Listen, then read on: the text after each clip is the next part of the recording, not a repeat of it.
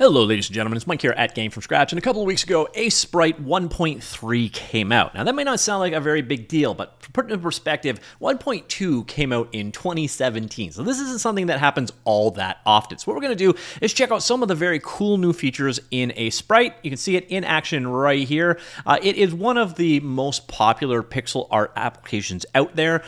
This is an example, by the way. This example comes from the Phaser Aseprite example, and then we're going to go ahead and see right here. You got full animation support, like so, multiple different animations. So let's go and show the idle, and then the running animation, obviously built out of a variety of different layers and so on. So what exactly is new in this particular release? Well, one of the first things that people are going to absolutely love, because I know this is a priority for very many people, is if you go to Edit and then Preferences, you will now notice Theme Mode, Light or Dark. Yes, we now have a dark mode. It has a couple of glitches with certain things not showing up well. So for example, the home release notes are very, very hard to read in dark mode. But basically, yeah, you now have a dark mode available in Aseprite, which is definitely a very nice new feature. On top of that, we have another pretty small feature, but this is going to be very useful for game developers. If you come on in here to your Sprite properties, you now have the ability to tag in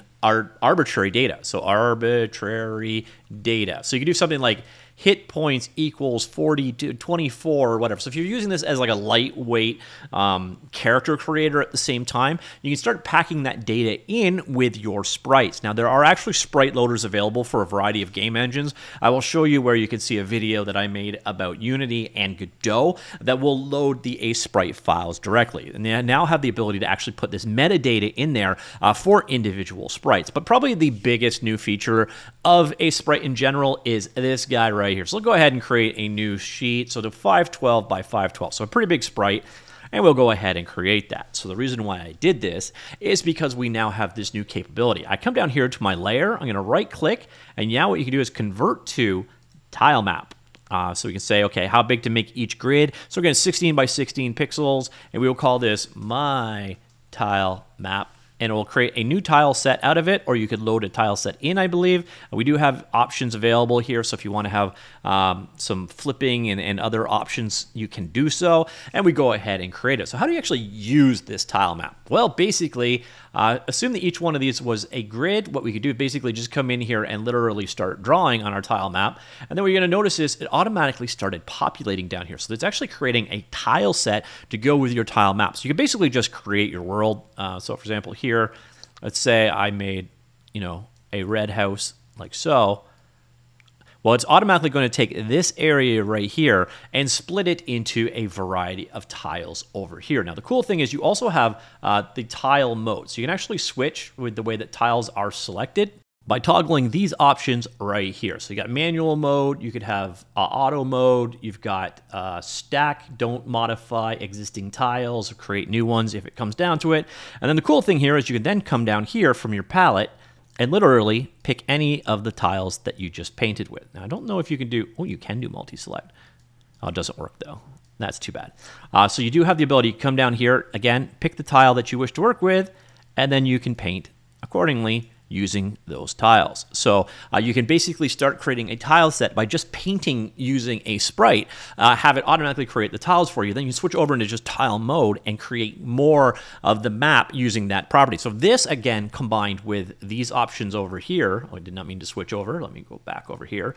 With these options over here, you can encode some metadata in there as well, and you can actually turn this into a lightweight map editor. Now, you're probably not going to do that. What you're going to do is create your map, drawing like normal and then tiling and stamping using the tile properties over here.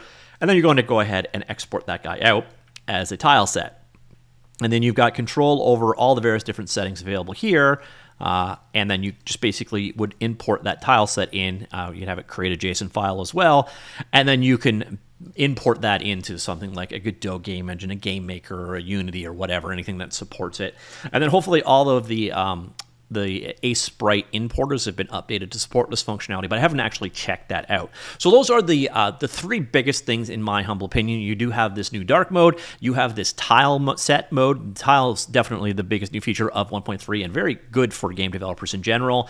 And then we got that data properties, but by no means is that it. So if you want to go ahead and check out Aseprite, it is available at aseprite.org.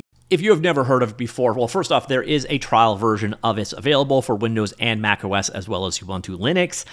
It is commercial software. It's about $20, a little bit less than that. You can also build it from code if you wish to do so. I'm not covering the details of that. I think I did a video on how to do that in the past. But you see here, you got full sets of animation and layer support, things like onion skinning in red-blue mode for showing the next and previous frames and that kind of stuff. You have a whole bunch of stuff for working from a fixed color palette. You've got shading tools in there, custom brushes, blend modes, tiling support, which also would work well with if you're working to create, PS1 style tileable textures. Good tools there for as well. A variety of import and export formats, including the ability to create custom texture atlases, and now you've got the ability to create tile maps as well.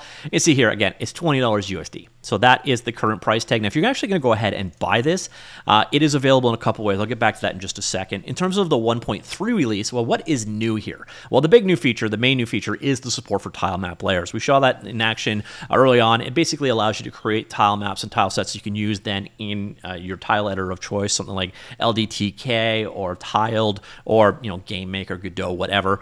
On top of that, we do have other features. Again, dark theming. We do now have skewing transformations, which is kind of cool. Text fields for the transformation, resize tags, dragging border, repeat field for tags, and so on and so forth, as well as that global user data for sprites. So yeah, quite a bit to like in this particular release. And again, these releases do not happen all the time. There's a ton of beta releases in between them, but this 1.2 release, again, the last time 1.2 was released was in September of 2017. So 1.3 is definitely a big deal. Tilemap is basically one of the star features of this particular guide. So as I mentioned earlier on, there are a couple of ways you can buy Aseprite. The most obvious way is to buy it on Steam. Now, the challenge here, you're going to notice also this is $22 Canadian, which would be more like $14 or $15 USD. So you can buy it this way, but you can also buy it on Humble. And this is actually how I would recommend doing it. First off, you will notice that the price is a little bit lower. I wish the menu would go away. There we go. The price is actually a little bit lower right now. There's a Steam sale coming up, so that's not really the reason why I would suggest it that way. This guy doesn't ever go on sale for much more than this. It's one of the biggest discounts I've seen. It's generally 20 or 30% off. Now, the reason why I recommend Humble, well, first off, I get a commission if you use my link, which is very cool. But on top of that, what you get if you get it on Humble is you get a Steam key. So it's just the same as buying it on Steam. You redeem it on Steam and you have it available there. But the problem with using game development tools on Steam is they lock you to one computer running at a time. So if you want to work on multiple machines at the same time, I know it's a bit of an edge use case, but you just can't do it. Whereas if you buy it on Humble, not only do you get a Steam redeem key, but you also have a direct download available here for all three major platforms. This is huge in my opinion, and you don't need to use Steam at all. As you'll notice, I've never redeemed my key. It's just game development tools on Steam annoy me because I run multiple different machines. So this is my preferred route. And again, if you do use my link, I do get a small commission, so thank you very much if you do.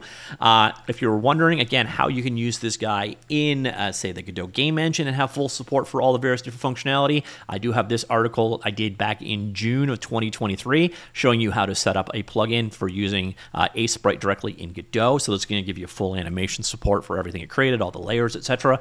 And at the same time, there is a reasonably new, so February of 2023, importer for the Unity game engine that was released as well.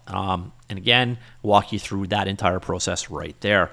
So ladies and gentlemen, that is it. Aseprite 1.3 release. This actually came out very, very end of November, early December. But I figured if it took, was that 7 years to get here, I could cover this a couple of weeks late. So if you use Aseprite, go grab it. New version, new features, new functionality. It's great. And if you've never used it before, again, there is a free trial available. It's just a very well-regarded pixel art animation tool. And now a bit of a tile mapping tool as well. Let me know what you think. I will talk to you all later. Goodbye.